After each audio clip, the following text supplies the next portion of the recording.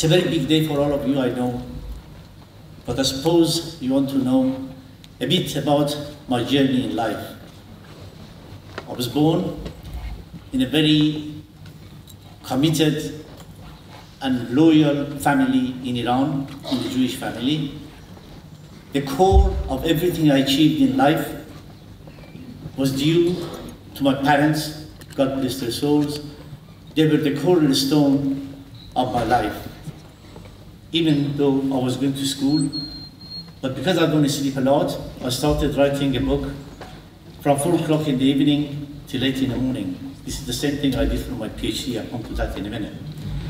After a year, I published a book which became, and still is, after almost 55 or 60 years, the bestsellers, and I proved him wrong.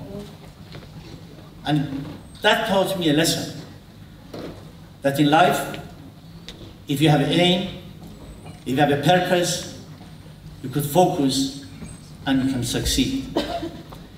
In 1967, after doing my national service, I left Iran and went to the United States. After trying to learn the language, because I was fluent in French, but not fluent in English at the time, I started to take some courses in Queen's College during the night. I transferred them afterward for a day. I did my BA in Queen's College. And in the course of that, I was doing a lot of work. I was hurt many times. I failed many times. But every failure became the cornerstone of my success. Do not underestimate your strength when you are faced with failures. It's always helpful. Always learn and go even harder to achieve your goal. In 1976, I was coming to London a lot. In 1976, I came to London. It just so happened that I met the love of my life. I moved in 1978. We got married. And in 1981, our first son, Daniel, was born. I went to my wife and I said, I think I decided to do a PhD. And she looked at me and she said, are you from this planet or from somewhere else? You just got married, you have a young kid, you have a business to run. What do you mean you want to do a PhD? I said, I found a university, I want to go, and don't worry about it. I'm not going to deprive you of my time. The quality time you always have, because I use my own time, which was again between 4 and 8 in the morning. So I did my PhD, but I found an institution which is unparalleled to any institution that I found or I got involved in later on. Let me tell you, I used to walk in, go around. After I did my PhD, obviously I immediately endowed the chair that the director mentioned. Then I used to go to the director's room and look at the porter cabinet across the room of the director's room. And I turned around to him one day and I said, you know something? I can't see the side of these porter cabins. Give me 2 years. I'll find somebody to build a building. If I can't find anybody, I'll pay for it myself. I was very lucky. I had a very good relationship with King of Brunei. I walked into his office. He wanted to build a mosque. I told him not to build a mosque. I said, there are plenty of mosques. We need a cultural institution. We need education. He wrote a check for £10 million. I took the check. I came to university. I went to Macmillan at the time, who was the director, and I said, here it is. I promise you, so I'm doing it because I love this institution. I never forget, he turned around to me and said, I used to be a banker. I'm still a banker. I haven't seen that many zeros on one piece of paper. So that was the story of Brunei. I'm not the only person who fell in love with SOAS. Many leaders in business, politics, and world did too. Some of the most influential people in the world are SOAS alumni. Let me now share with you something which is even more important. You may ask how a guy who left the country in 1967, the country of his birth, with only $750, and that was the leftover of the money after I sold the royalty for my book, got here, and is standing in front of you now. I'll tell you why. Because throughout my struggle to get here, I followed 10 guiding principles. I'll share it with you. Be passionate. Life without passion is like fire without a flame. Be patient. Dream, plan, and pursue. Be unique. Don't ever want to be somebody else. That position has already been taken. Be generous. Generosity is a blessing from Almighty. Be well informed. We live in a world of mass information. We are living in a world of mass information full of misinformation.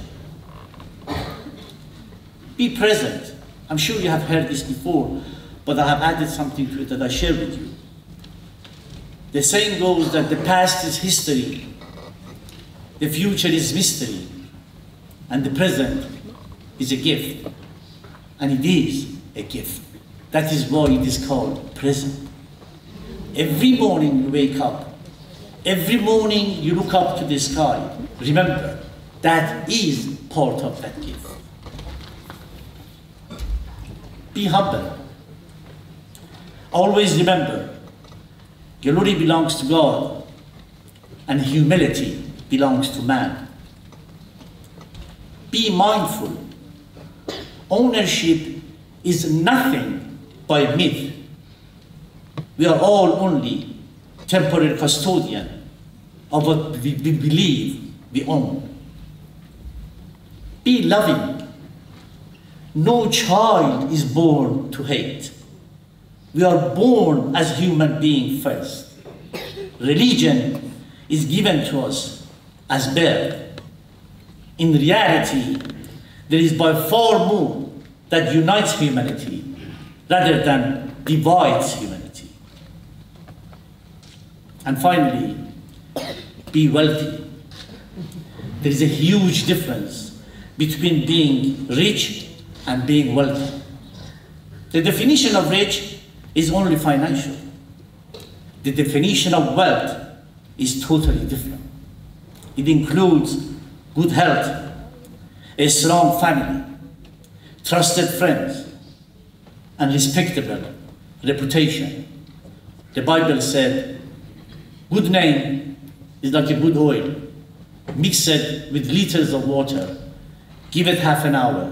Shake it for as long as you like. The oil would end up at the top. The only thing you have, the only thing you leave behind is your name. Cherish it. I wish every one of you not only to become rich and prosperous, but more importantly, to become wealthy citizens of our world. You heard that in our collection we have different collections from Islamic art to Hajj and to others. There are 8 different collections with 35,000 pieces. We are planning to publish 100 volumes, which is going to be the biggest publication in modern history, out of which 72 are already out. They're on our website. But all this happens because I learn simply from nature. I was walking when I was army medic, and those days there was a lot of snake in the field, but they were not venomous. So I was following them, how they get away from us. And I realized that they find a little hole, which is not much bigger than the size of their body, and they straight go in. And it dawned on me, imagine if they curve their body, they cannot get in. Choose a straight path in life. That is a path to success. I'm known to have awakened sleeping giants. This is what I always say. I bring them to light. I bring them and introduce them to humanity. But I have a challenge for you today. As you begin your own journey, I challenge you. I challenge you to identify your own sleeping giant, in whatever field it may be, to bring it to life and share it with the world. As the elder of this great institution, I welcome you to SOAS family and wish you peace and prosperity. It's a big day for you. Congratulations.